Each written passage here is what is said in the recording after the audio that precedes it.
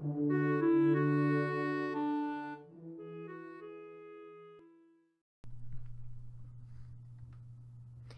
video will explain the concept of containers as used in the MLA Handbook, 9th edition, published in 2021.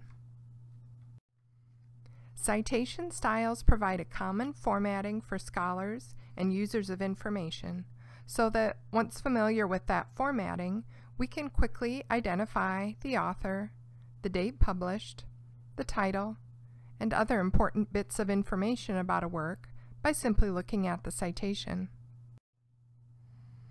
MLA style has two basic concepts that help you understand the underlying structure of the citations. These concepts are core elements and information containers. In this video, we'll discuss containers and leave core elements for its own video. To explain the idea of containers, think of the citation like a mailing address on a letter.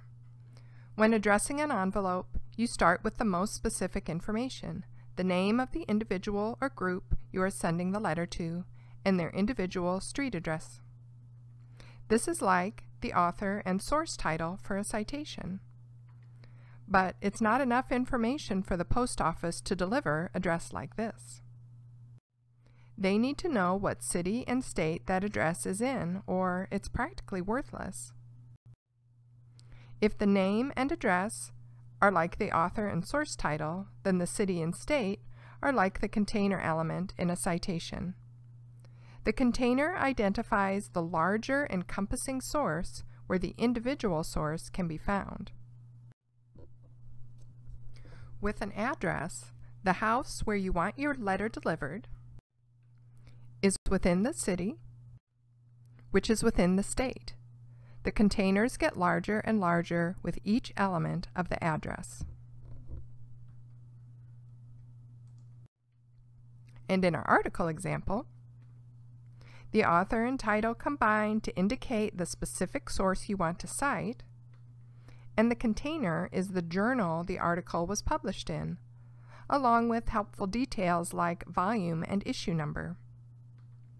So the smaller item or source, the article, is contained within the larger source, the journal.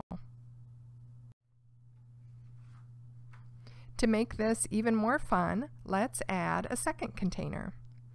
If you found your journal article online in a library database, that database is a second container that encompasses the first container. The source or article is within the journal, which is found in the database. Going back to our letter, a second container would be added by addressing your letter from another country, with the country name added to the bottom of the address. There is one more concept to cover with containers in MLA style. What if the smallest specific source doesn't have any added container?